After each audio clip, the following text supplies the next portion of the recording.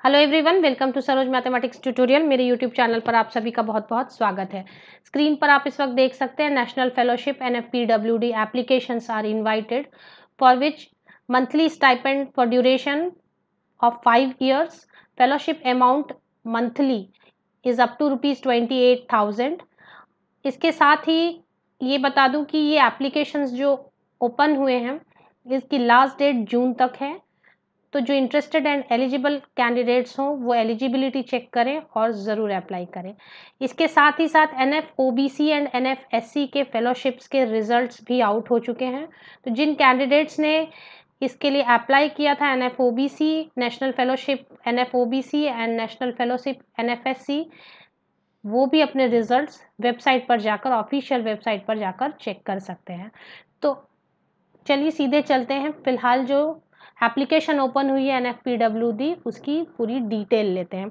इसके पहले अगर आप मेरे चैनल पर नए हैं तो प्लीज़ सब्सक्राइब कर लें, अपने फ्रेंड्स के साथ शेयर करें, वीडियो को एक लाइक ज़रूर कर दें और साथ ही साथ बेल आइकन को प्रेस करें।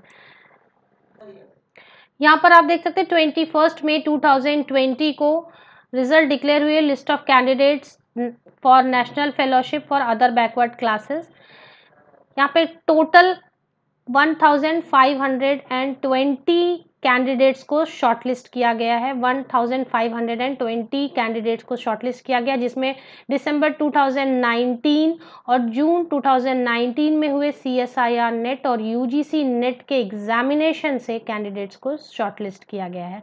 इसी तरीके से ये other backward classes national fellowship थी, इसी तरीके से national fellowship for SC classes के लिए भी रिजल्ट्स आए हुए हैं, तो वो भी हम देख सकते हैं।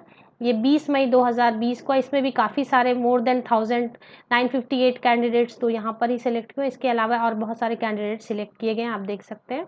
चलिए अब बात करते हैं जो नोटिफिकेशन आई हुई है फिलहाल NFPWD के लिए, उस नोटिफिकेशन को पहले देख लें। इसकी नोटिफिकेशन 2 बार रिलीज हुई है। एक बार 17 जनवरी को ये नोटिफिकेशन आई थी, इसके हिसाब से लास्ट डेट ओवर हो चुकी थी February 29 को, पर फिर से ये फेलोशिप स्कीम रीओपन की गई है फ्रेश डेट से और इसकी लास्ट डेट फिलहाल बढ़ा के जून तक कर दी गई है।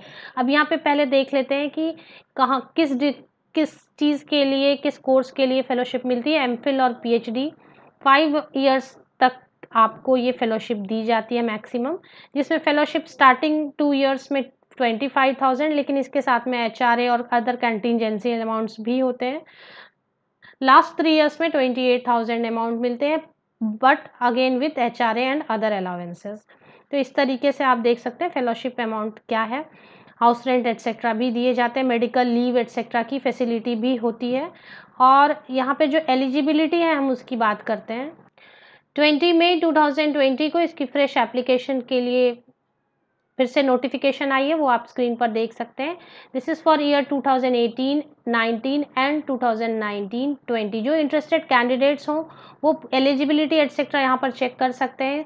और साथ ही साथ अगर अप्लाई करना हो तो www.ugc.ac.in UGC/_schemes इस वेबसाइट पर जाकर एप्लीकेशन की जा सकती है, जिसकी लास्ट डेट 19 जून 2020 है। तो चलिए मैं इस ऑफिशियल वेबसाइट पर भी आपको लेकर चलती हूँ।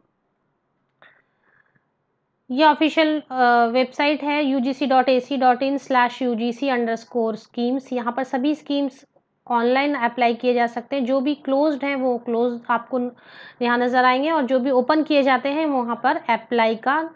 तो इस तरीके से यहाँ पर अगर हम स्क्रॉल डाउन करें, national fellowship for persons with डिजेबिलिटीज़, यहाँ पर अप्लाई नाउ।